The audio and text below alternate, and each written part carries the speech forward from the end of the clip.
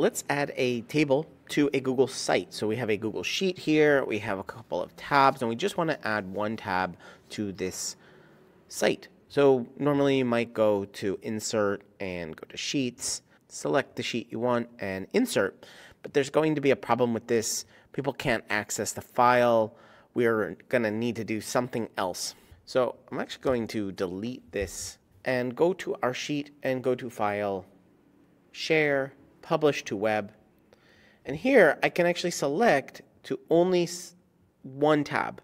I want the Embed, one tab, Publish. Are you sure you want to publish this? And I'm going to get an iframe here. So I'm going to take this iframe, copy it, and I'm going to insert an embed by embed code. Paste that there. Insert. We might need to not restrict. Publish it.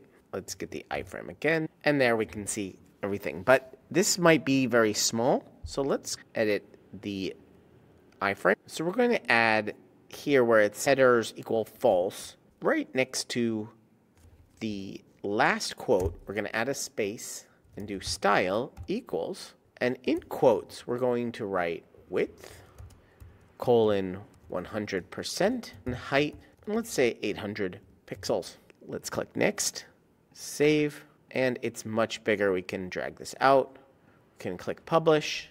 Let's get that link and see if it works on an incognito window. Yes, so I'm not logged in. This is a public site.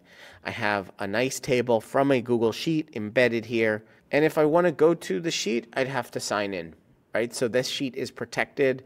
It doesn't need to have any more protection. It's a restricted sheet, just publishing this one particular tab, and we can put it as any size we want. You're watching Better Sheets here on YouTube. Make sure you check out this video or this video and subscribe right now to get more tips, tricks, how-tos. Get more out of your Google Sheets than you ever have before. I'm excited to be making a ton more videos here. Ask me questions down in the comments and I will answer them in future videos. But for right now, right here, one of these videos is going to be your next Google Sheet.